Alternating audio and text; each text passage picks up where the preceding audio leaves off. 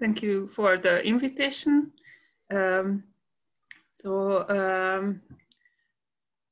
when I got the invitation of this lecture, I was kind of rethink my research results and my previous presentations. And actually, it's not my, it wasn't research during my work that actually I was doing applied environmental history. And I thought that it's an interesting idea, and also to recognize the importance of the environmental history or general environmental humanities in a practical life, because there are lots of possibilities and also needs for these studies and research.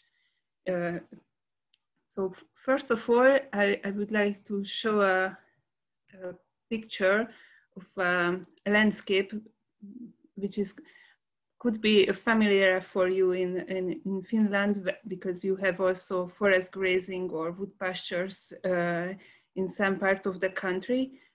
This photo was taken in Transylvania in Romania. And the reason why I would like to show, because it's really represents the definition of the silvopastoral systems and wood pastures. The wood pastures are part of the silvopastoral systems, but there are lots of definition for it. And the main and easiest way to explain that, where the livestock meets a tree or a shrub species, but on a pasture, and this is very basic definition. But if you look on a working level and how the wood pasture looks like in a real life, you could recognize that there are lots of forest patches on the wood pastures. It needs also the closed forest areas, which is already recognized as a forest by the forestry or by other peoples. And for the herders, this landscape is just called pasture land. They don't put any silvo, wood, any other recognition of it. So it's also, they use the local names for the areas and not a habitat type or a management type, they call it. And also there on these pictures, also the other very, very basic element of this silvopastoral systems are the livestock, and also the people around it, and also the dogs. And this landscape was one of my inspirations for doing this work, but now I will show you more how I got this presentation today. I was started to do research work during my university. First, I was doing a landscape history research in the Middle Tisza region, and after in my master, I did a vegetation history and land use history of abandoned wood pastures, and I continued this research, but on a country level and more field sites during my PhD, and also I started to do work on the field of ethnobiology. And after my PhD, I started to work as a young fellow at the Center for Ecological Research in the traditional ecological knowledge research group. And during this time, I was also involved in different European agroforestry projects, and also I had a small project with one of the national parks in Hungary, where I had to focus on the forest grazing issues in the past and in the present. And it was the time that it was still a forbidden activity.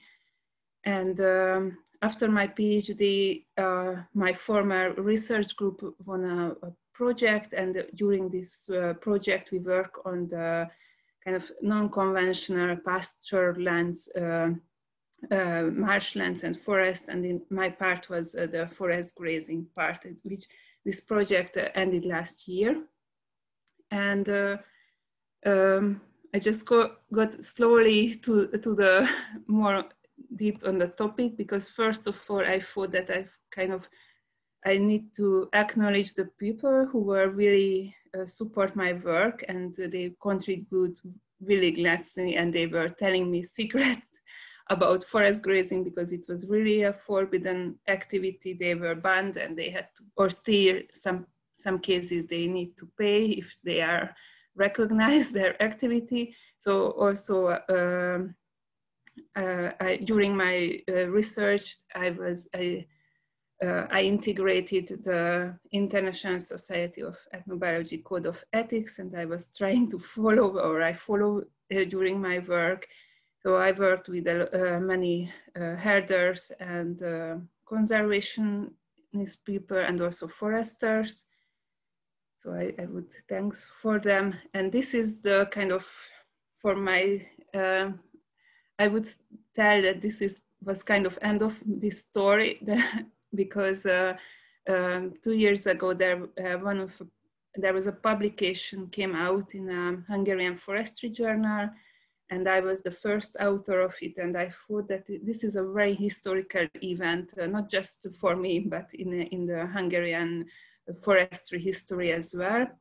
This is a this journal was founded in 1862, so it's a very old journal, and it runs continuously, and they have a very nice archive what you can use if you can speak Hungarian. And when I was so I checked this archives, and it shows really nicely how the forest grazing issue was a topic or wasn't a topic amongst the foresters, or how they were valuing this activity, or how were they against it. So it's really nice to check it as well. But in the last 50 years, there was not really article about forest grazing in this journal. And this paper shows that this topic or this activity, it's recognized by the forestry again. And we were introducing the new forestry law in this paper. And I was co-authored by my former research group leader, Zsolt Molnár, and also Sándor Szentpéteri, who actually is a forestry leader nowadays. And at this time, he wasn't, he hasn't had this role, but I think it also shows the contribution between kind of the researchers and the forestry. So I thought that this is kind of the story frame, and also that how I got this this publication, which is, I think, one of my for me achievement. So as it was mentioned, I am a biologist, and I wanted to be an ornithologist, and I started to work on the field of ornithology and ethology. But I came from my family background, roots in the countryside, and I had connection to herders during my childhood. So it was very familiar for me that the man or the human is part of the nature. And if we would like to kind of do a good conservation, we should recognize the people or the local communities in the landscape, and not just the birds.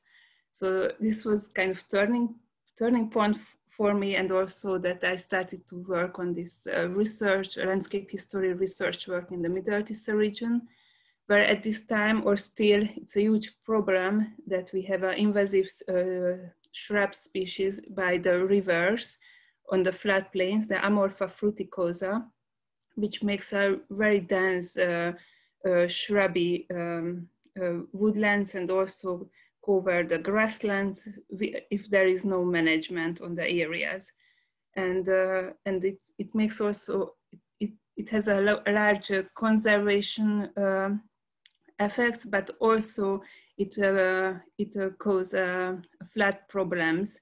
So now, not just, it's a problem for the water management and also for the conservation. And in 2004, or in the beginning of the 2000, there was a couple of large floods on this river, and after that the water management started to rethink this problem or how they should solve. And at this time we were doing this landscape history research work, and it showed that this land was actively used, and the people were cutting those shrubs they were using, or it was the grazed areas.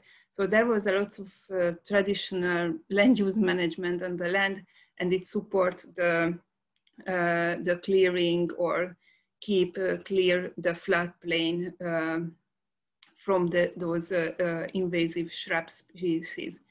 So, and now this picture shows a shrubby areas, and this picture, which shows that now there is not just a conservation or the national parks, but also the different water management agencies recognize the importance of the forest grazing. And this is an area which is restored or managed by the local water agency, and they are actually running silvopastoral system management work as a flood protection. So it shows very nicely already that there are lots of things has changed in the last 15 years in the so back to my oh, I'm sorry, I didn't realize that I so back to my research story.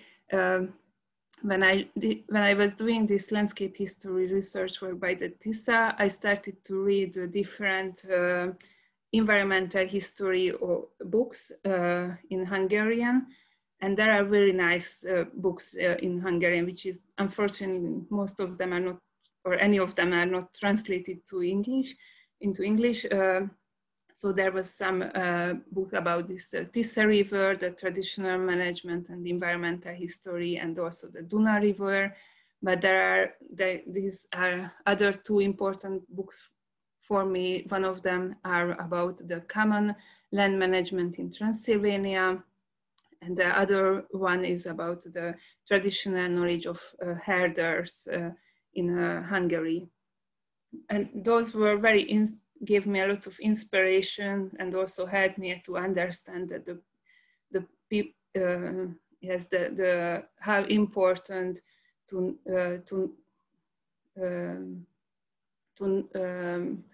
recognize the people in the land if we want to do a good nature conservation works, because they have knowledge about, they have relationships, and also they have responsibility in many cases about their local environment.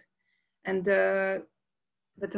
this book was actually one of the turning point in this current research.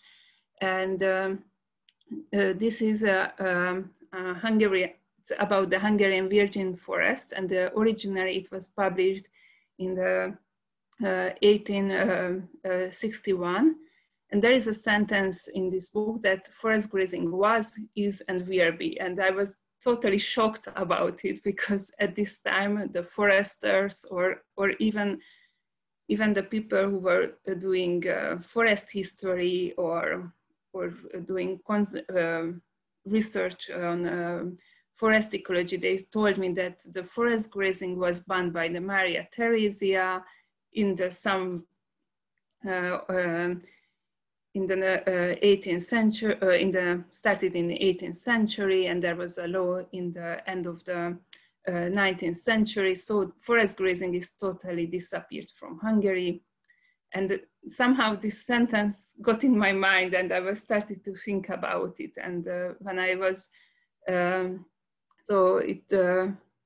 started to think about and to look around on the landscape and more reading.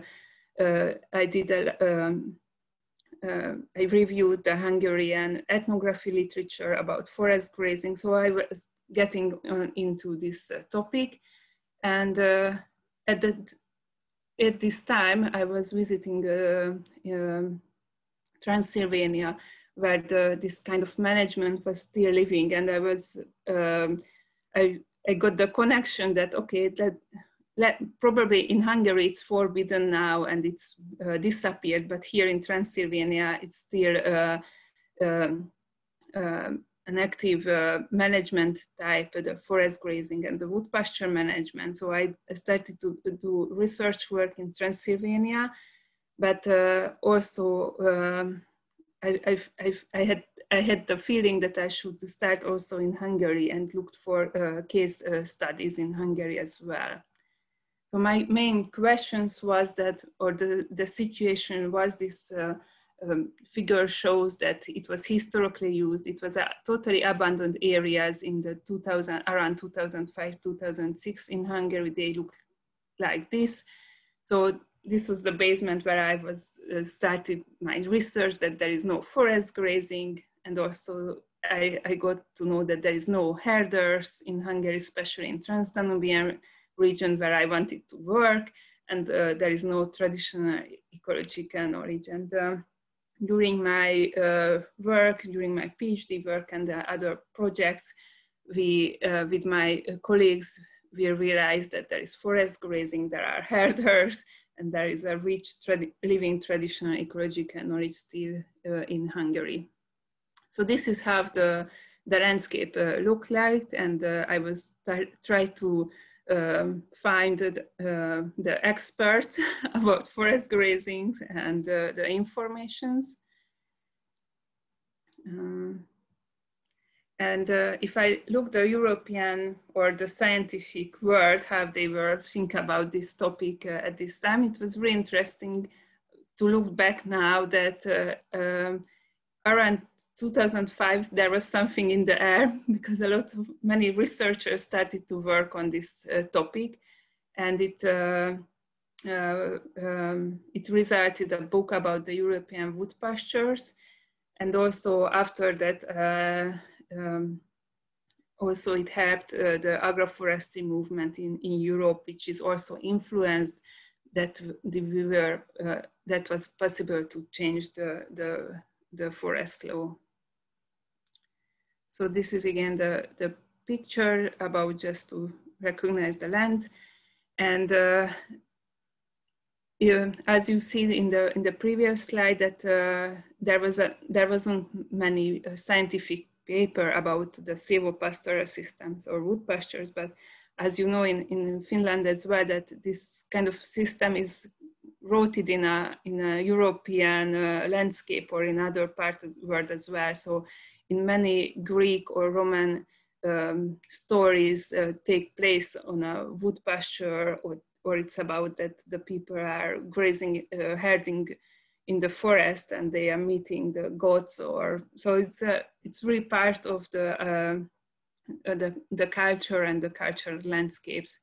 And during the medieval times, it has a huge economical importance of the pig feeding, and also it's really part of the local folklore and gastronomy as well, which was probably the most famous, the acorn feed, a pig from ham, Iberian ham from Spain.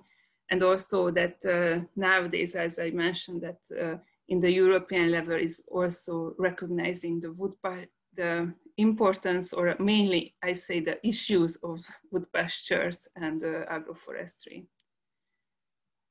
Okay, this would be the last slide, which is a very important book came out in 2000. It was written by Franz Vera, The Grazing in the Forest, and it has a huge influence of the conservation side, because it speaks about that the wilderness in Europe looked like a wood pasture, and it has many aspects, and or there are some misunderstanding as well, but it's also really important to recognize, if we speak about these all silvopastoral systems, that it somehow has a connection to the wilderness. It's another topic to talk, so I don't want to go inside more in it now. So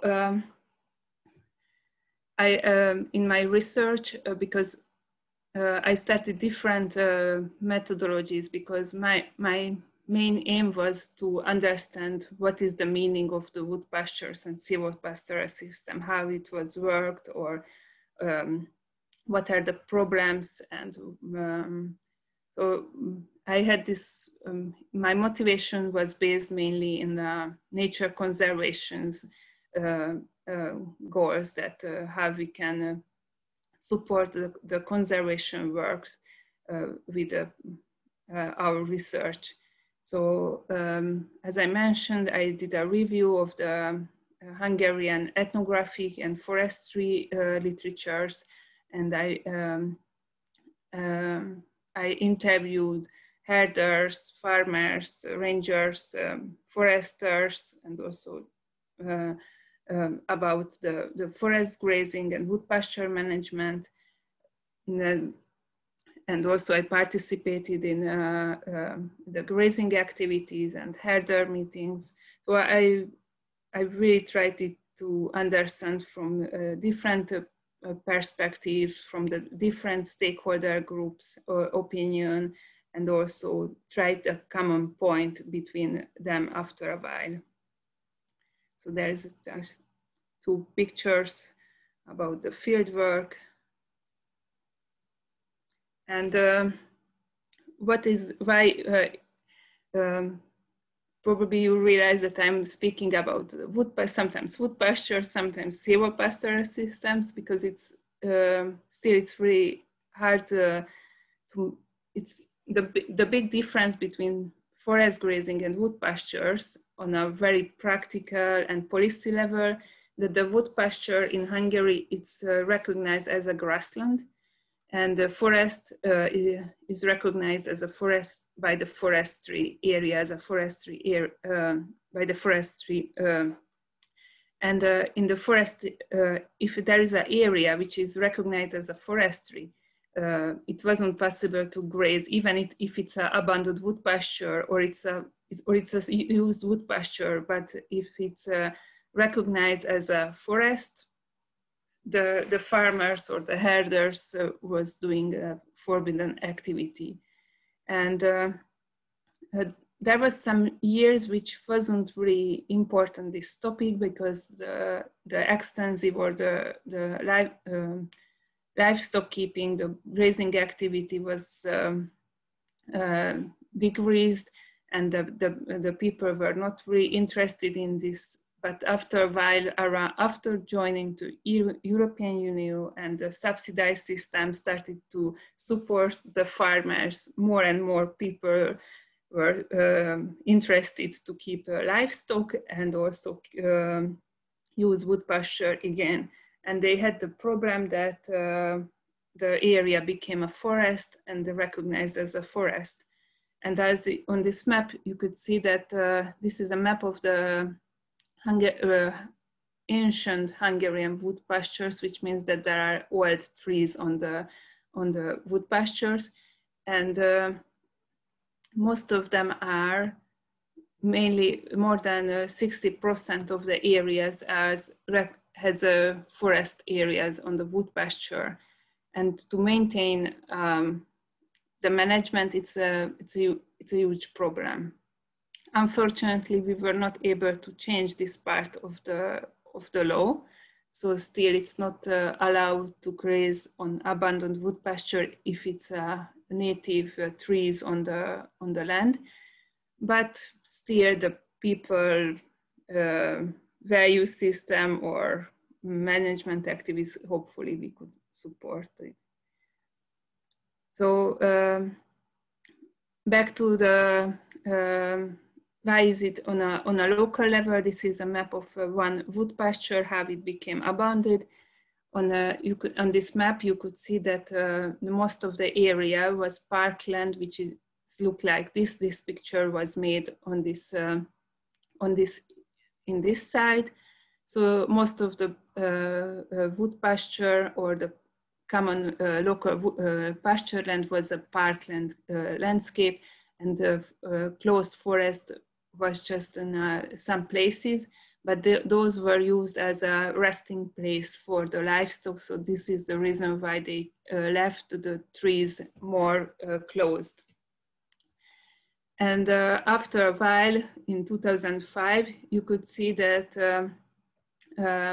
most of the areas became a forest. And at this time, there was some people who wanted to use as a wood pastures, but they didn't have the possibilities.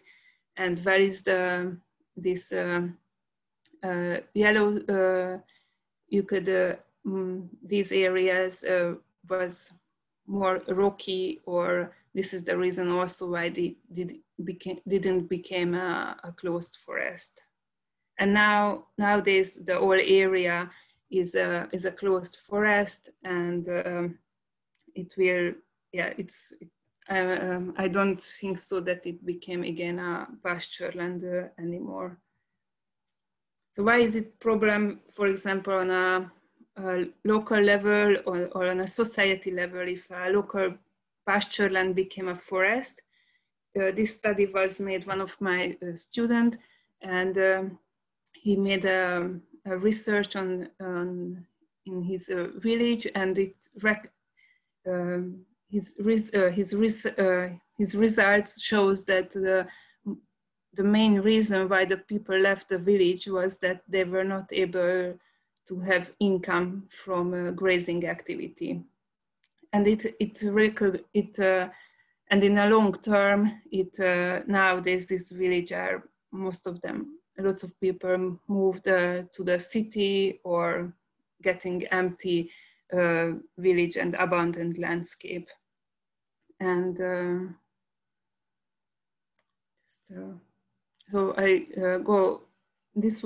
this happened on a local level, and if I see on a policy level, and this slide is very important to the application of the environmental history data, because this is really based on my, this is a summary of my environmental history work, which shows the silvopastoral system history in the last 200 years in Hungary.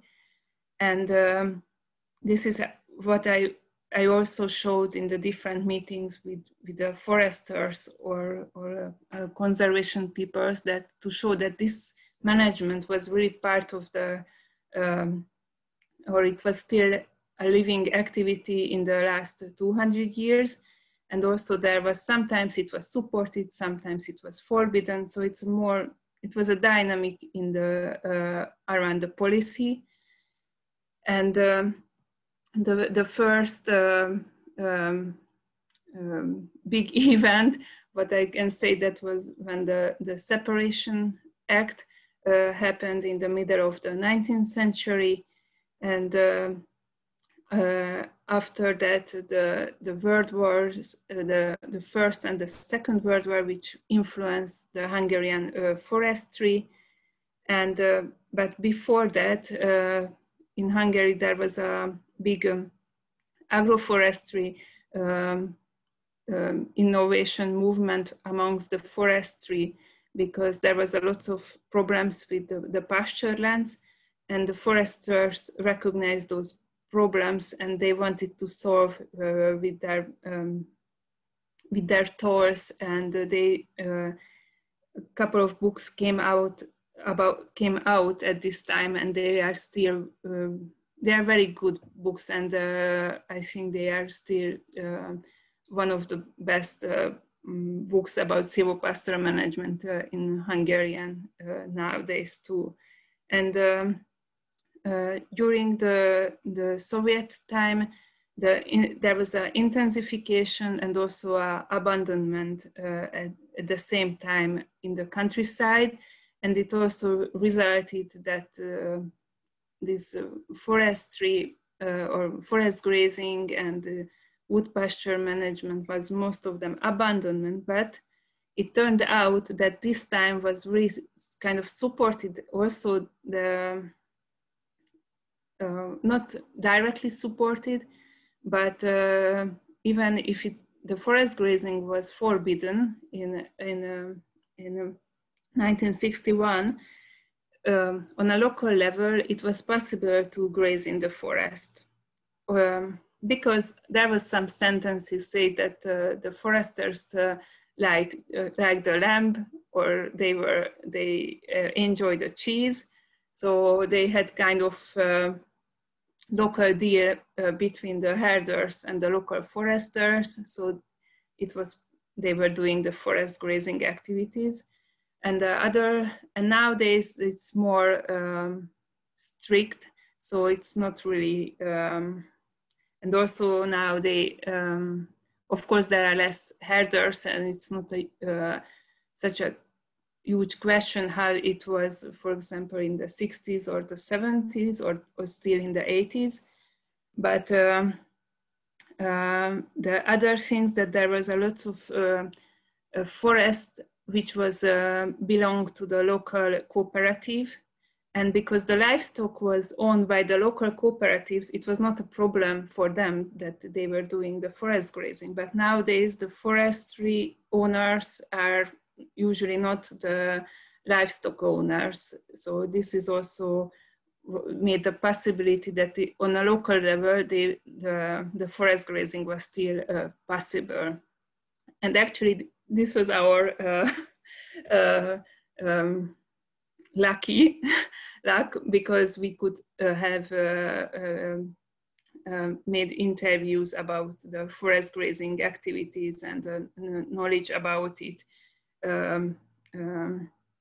how it happened, because we met people who were doing this, and they were willing to tell, and they didn't have problems because, for example, they are retired herders, they are not doing the herding activities. So we could speak about it, that, or still some of them are doing this, but in our communication, we were using that it was it happened in the past, and their knowledge is coming from the past, and which was true, and because after 1990. It's really interesting because this is also a kind of methodological or historical folk, that there is an idea that the cooperative was the main issue to, or they lead the abandonment of the traditional land use system, which is true, but it was much. It was the influence of the cooperative broke down was more caused the abandonment than when they were still working. So it's in the end of the 90s, beginning of the 2000 years, really the grazing animals or any human people in the countryside you really couldn't meet. So it was, the landscape totally looked like a shrubby forestry areas. And after, when Hungary joined to EU and this agriculture support system started to increase the willingness of the farmers, again, as I mentioned before, the grazing activity became again a part of the farming. And also after 2010, I don't have research data about it, but I on my field experience that lots of people really started to use the wood pastures, clean the wood pastures. And nowadays it's really hard to buy any pasture land because lots of people moved back. This back to rural movement is very strong in Hungary as well, and also now the people can see and they can how they can get money from a pasture land, and also what I think also very important, the people have many people how they think about the farming lifestyle or the rural lifestyle. They change their mind, and it's not really, it doesn't have a very bad reputation amongst them. So they started to really doing farming activities and livestock keeping. But it happened around in Europe, as I can say. So, so it happened that in 2017, there was a possibility to change the forest law, but we started our work before in 2014 with one of my colleagues, who is a nature conservation expert, but also a farmer. We had the idea to write one kind of leaflet that we would like to introduce again the forest grazing, because and we started to spread around in our networks, and one of the national park where is a huge problems of the invasive species, they thought that it's important to support this research, and they gave us a research grant, and we could make a research how is the forest grazing look like nowadays in this landscape, and why is it important. And we made interviews and also botanical work. So it started in 2014. It started our campaign or our activity, and I started to attend different forestry workshops, and it was also supported by the issue that this agroforestry innovation movement started in Hungary with a project as well. So just I will talk about more later, but another environmental historical data which really supported our statement, that we made interviews around the Carpathian Basin, not just in Hungary, also in Romania, Ukraine, Serbia, and also Slovakia, about the forest grazing, but people who could be the Hungarian minority groups, but our most interviews were made in Hungary, and we were interested that what kind of habitat are used during the grazing activity, and we were very surprised that it came out the forest is still an important habitat type for the extensive grazing activities, and also show that in the past, so if as well. And it's not just for the cat, this figure shows the cattle, but also for the sheep too. So it's a really strong scientific data which shows the importance of the forest habitat. And if the framework, if we think about the extensive grazing and how important, for example, for the conservation issues or for the gastronomy, already we could say if you would like to eat a nice cheese from a cattle who kept outside and not in the barn all year, you need those kind of habitats. So it was also very good tool during the communication. It shows the forest. And this article came out last year. And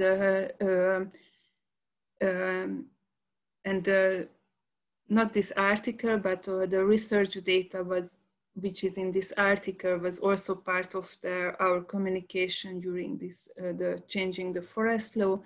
It's about showing that there is still living knowledge about the forest grazing, even it was a forbidden activity, and which is very important that in this research shows that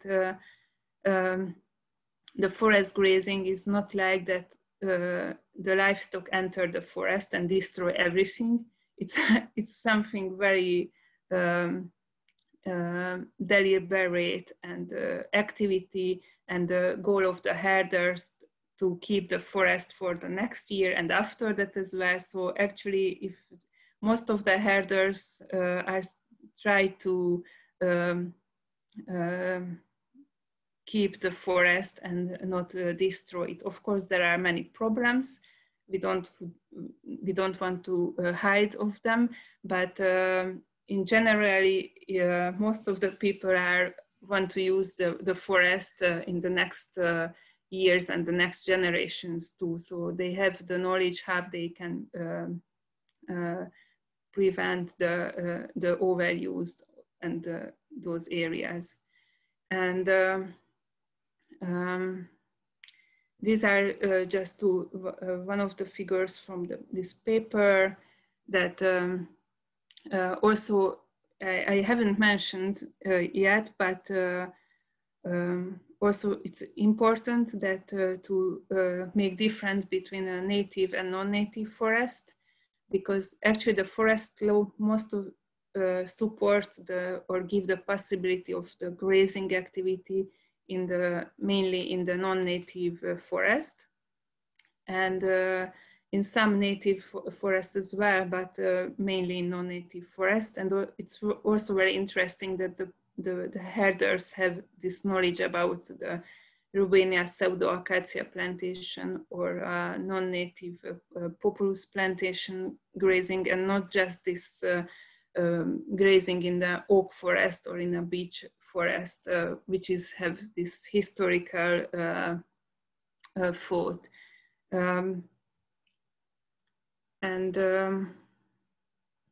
But I would like to talk more about this, because this is very important, that as I mentioned, that the herders have this knowledge about that they want to keep the forest, and they want to preserve it, and to sometimes their goals to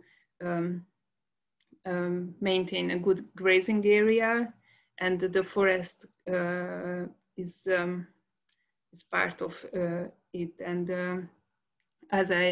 so if you kind of in this figure that we summarized the suggestion how they can do a careful and sustainable forest grazing activities, that of course you should know the grazing area very well, and pay attention the time, and also be calm and careful during the grazing, and changing the resting place regularly. And this is very interesting that the herders really need to check the livestock during the grazing, because if they get bored, they start to really harm the trees, for example, or the younger generations. But when you realize this, you should just start to keep moving with them. And it's also very important that to have regular connections and discussion with the other stakeholders, for example, with the hunters or the foresters, conservationists. And it came out that the most of the conflict is with the hunters during the forest grazing activities, and it's really depends the person actually. That my experience and my opinion is really, it's on the local level. If there is a hunter and the herders who can contribute, and they can understand each other, they can solve the conflict. It's not on a policy level work. So it's and the other things that it's more grazing practical things about the using the cowbells. And also the herding dog should be trained for the forest grazing. It was also, for me, it was very interesting that some dogs could, if they arrived to a forest newly, sometimes they didn't know that there are trees and they couldn't really work. And generally it's like that, just graze in the forest when there is enough forage, and try to avoid overgrazing. It's really just a summarizing, but it shows that it's a complex activity that you should really check the vegetations, the livestock as well, but also discuss with other stakeholders. And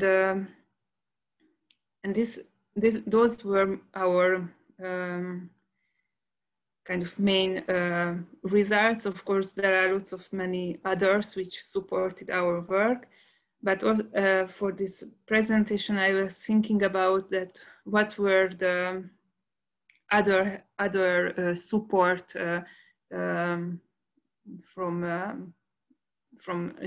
during our work that are other research trends or theories or methods.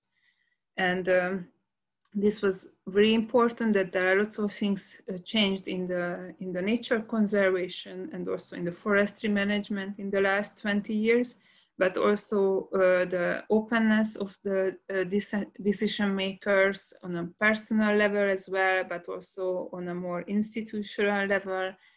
And it was also very important that the herders and the farmers contributed to this work. And but before that, I just said that when this application process was this forest law, we tried to spread our suggestion in very different platforms, also in a forestry platforms, and which was very helpful, I think, and also intensive livestock keeping platform. So we were trying really hard, and it was, but we didn't work with on a political level. We or my side and my colleagues, we stayed more in decision makers and advisory board levels. So we really don't know what happened in the parliament or what were the in the really before the change. So also what I know, but I haven't done any interviews about it, just that it was also important that nowadays in Hungary, half of the forests are owned privately, and some of the private forest owners had started to keep livestock as well, and they had also, was also important fact, I think. And so, but really I don't know what, which was also very important point, that this question that the forest grazing was a common point between the conservation and the forestry sector, and also the water engineer sectors. So there were many different sectors who are sometimes against, or they have huge conflicts. They had this common problem, that they needed the grazing activities on the recognized forestry areas. So I think it's because I should tell the other part of the forestry law at this changes was not really supported by the conservation, but this point was supported. So the next, yes, so on the policy level, which was very important, as that the EU recognized the importance of the agroforestry system, and I was participated in two main agroforestry projects from 2013-14, the Ag Forward and the Affinet project, and it really opened the door for me also the forestry sector, because it was more the agroforestry belongs to the forestry in Hungary. And of course that it was a very strong statement that the EU is supporting this activity. So it's really helped us, I think. And the other important change is that in Hungary also the Hungarian nature conservation roads in the fortress conservation, but in the last 20-30 years they had to change their paradigm, because the issues, the different conservation programs highlighted that the nature needs the people in the Hungarian landscape in many cases. So the grazing or hay moving is important for the protected species. It was also, I think, a very important fact. And the third one, that is the field of the ethnobiology, that with my colleagues we got to know about it, that there is the International Society of Ethnobiology, and we were attending at a conference in 2010. And after, as a biologist, we started to work on the field of ethnobiology. Now we know what we are doing, and we had a strong scientific community after that. And it really helped us to recognize that the knowledge of the herders and these issues, and also that there are many problems around the world, the local people, land use, and there are conflicts, for example, on the forest grazing issues as well. So it really helped us too. And yes, I showed, I don't know, I couldn't see the time now, but there are some just slides about the traditional ecological knowledge, and also how it framed our research, and also how I think really helped to the communication and the work of the forest grazing, that it's a very complex, and we shouldn't see only just the knowledge. It's really in a very strong and dynamic network system. I